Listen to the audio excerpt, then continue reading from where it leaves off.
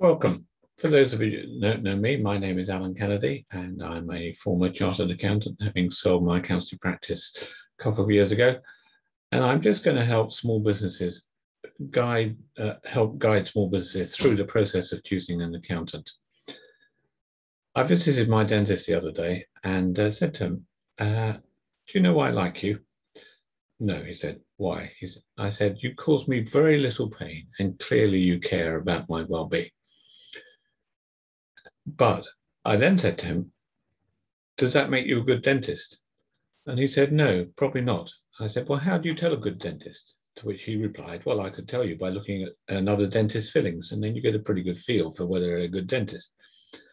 The trouble with that is there's just a limit to how much I can see of my fillings and or other people's fillings. And so it's very difficult for me to choose a good dentist. The same is true of people who choose accountants, is very often they don't have enough information. So the purpose of this video is to help you guide you through some a difficult but important business choice. So here goes. Right. So what should you ask when you're in chatting to an accountant? Well, question number one is not to ask the accountant at all, to ask friends and family. You'll get a pretty good idea from other business people who've been around for a while as to who good accountants are and who they aren't. It's not a foolproof method because the friends and family might not understand the issues involved, or indeed you could ask other businesses. But if you knew friends and family who are accountants, one of the best ways of finding an accountant is ask another accountant, who do you rate as good locally for small businesses? So if you know another accountant, then ask them, and they should be able to point you in the right direction. Question number two is, are they qualified? It's quite dangerous to employ an unqualified accountant because you have no real sanctions over them if they mess up. Also, there is a risk that their money laundering regulation is done by HMRC, which means HMRC has the right to come in and look at their files, which they don't for most accountants, except under certain very specified criminal conditions. Probably question number three is, are they familiar with your software? So ask them how many clients they have, for example, with Xero. Do they love spreadsheets? Do they like QuickBooks Online? Do they still support Sage Desktop? My personal preference is I might prefer Xero to QuickBooks Online, and I desperately hate Sage Desktop, but that's just a personal preference. If your accountant loves Sage Desktop, I would suggest he's a bit out of date. The other question you can ask them is, do they use invoice processing software? Because that will show they're quite up to date. Packages like Dext are very good. Also, Xero has its own. I'm a bit out of date with those now, but that's a good question to ask. So, question number three is, how big is their firm?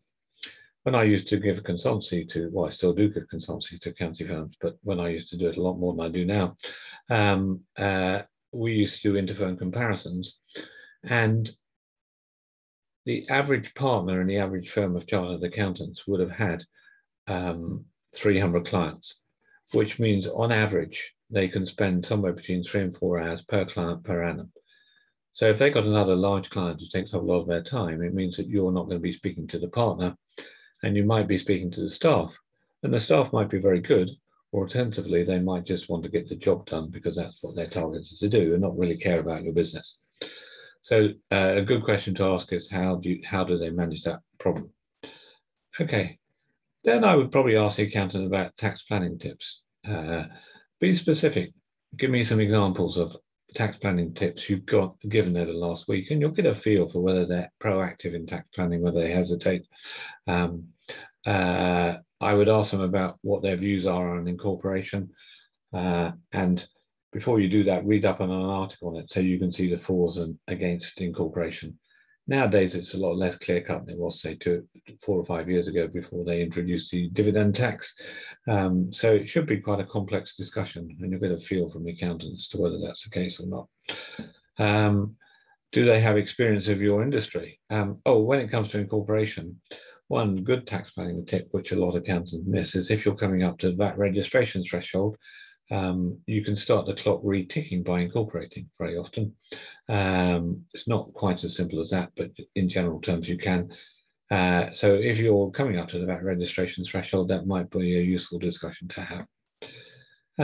Do they have experience of your industry? Sometimes industries present specific problems. There may be tax deduction in the entertainment industry. If you're using overseas entertainers, there might be, if you're a solicitor, audit rules they have to comply with, or accountants report rules. And having experience is probably quite a good big plus. Do they network?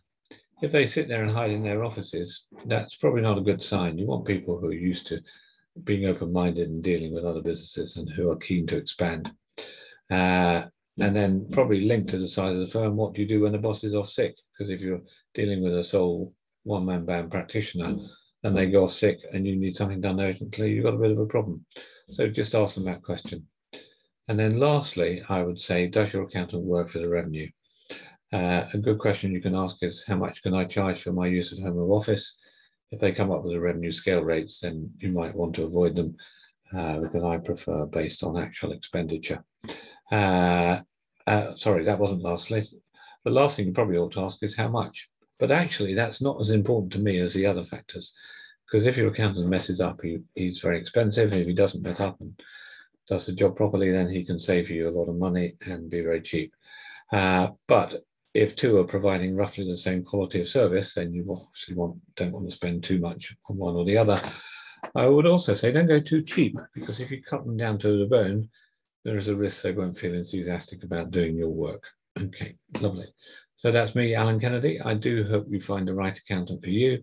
If not, do give me a ring, because I know lots of good accountants. Thank you.